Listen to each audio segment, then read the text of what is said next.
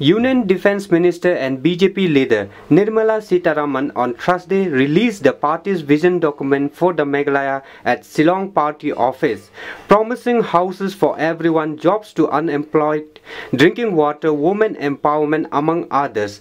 Interacting with media persons after releasing the document, the Union Minister alleged that basic infrastructures like road and safe drinking water could not provided to the people of Meghalaya by the Congress government, though it had been in the power for decades.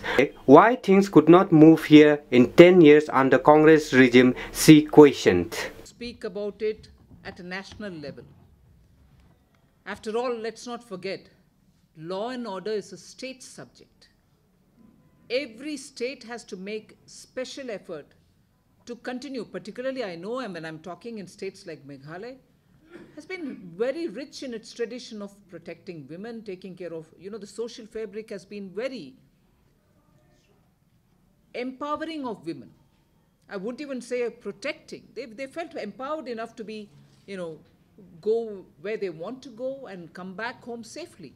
If that environment is being now challenged because of illegal activities, because of unlawful activities, isn't it the business of the state government under whose powers law and order come to make sure that their citizens are reassured?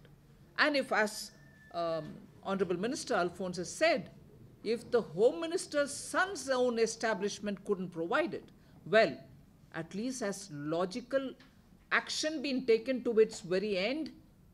Has there been a reassurance given to the people that action has been taken? Those guilty have been punished. So women, please be safe. You are not going to be, challenged. We'll take action to prevent such things.